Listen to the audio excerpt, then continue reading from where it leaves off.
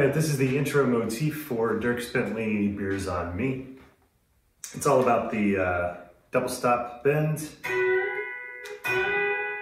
So you're gonna bend up the F sharp to a G sharp from 2 to 3 with the 5 on top, that B on top.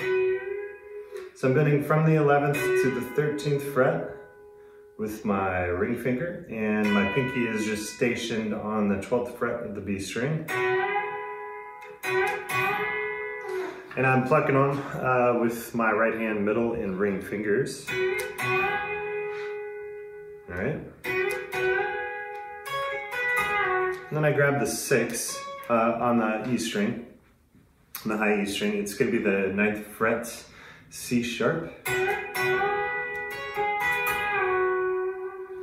All right, then release the bend, and then you're gonna drop down here.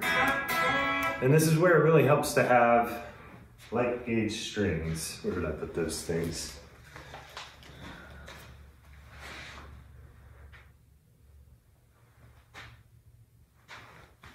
So this is a 9 to 42 gauge string set. I usually use 10 to 52 on Fender style instruments. But coming down here, you know, you can think of the A chord right there. You can think of the 4 chord in this key. So we're gonna bend from the B to the C sharp on that G string. It's gonna be the 4th fret B, bending up to the 6th fret C sharp, while holding the 5th fret E on the B string. Then you're gonna release it.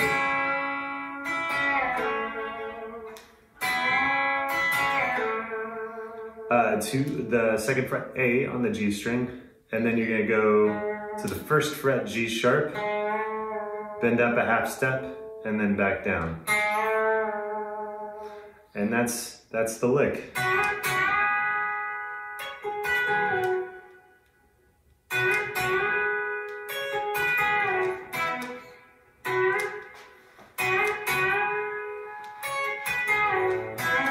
Okay, here we go.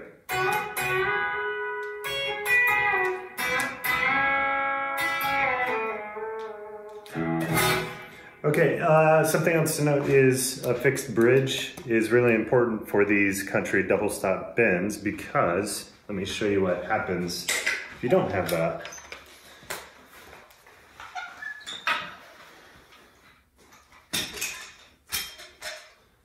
So it'll work out all right on a Bigsby style trim, but a Floyd or a standard Strat styles trim will cause the note that's not bent to go flat.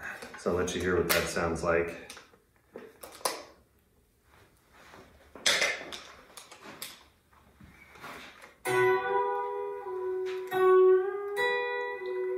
You hear how that B is going flat? As I raise the F sharp to the G sharp. We're causing more tension to be put on the bridge, and the bridge comes this way a little bit toward the nut. And so that B goes flat. Now some players will hold onto the trim arm or the bridge to kind of compensate for that. I find that to be kind of annoying.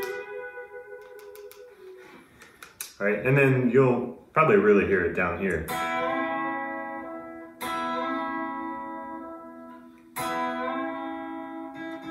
So the E is going flat.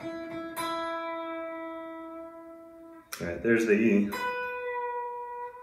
So now I'll play it a little slower a couple times, and then we'll put a backing track at the end.